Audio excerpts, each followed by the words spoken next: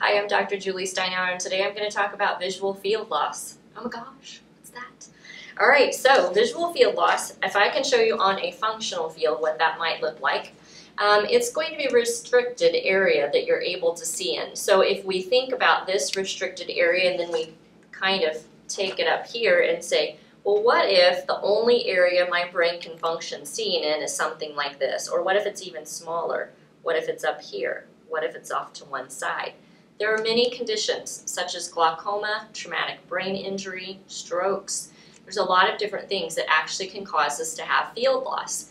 And many times what my patients come in to me saying is that I've been told I'll never regain this area of my visual field.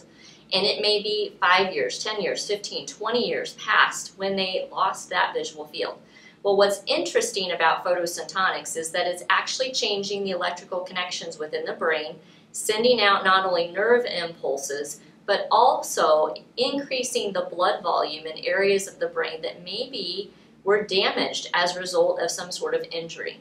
And what's interesting about that is that you can take a small field, which has been, basically shrunken down, right, because we have some field loss, and with time and correct application of lights, oftentimes we're able to restore a larger field. Now, it doesn't mean that I can restore it perfectly, and I'm not going to tell you that everybody has this type of result.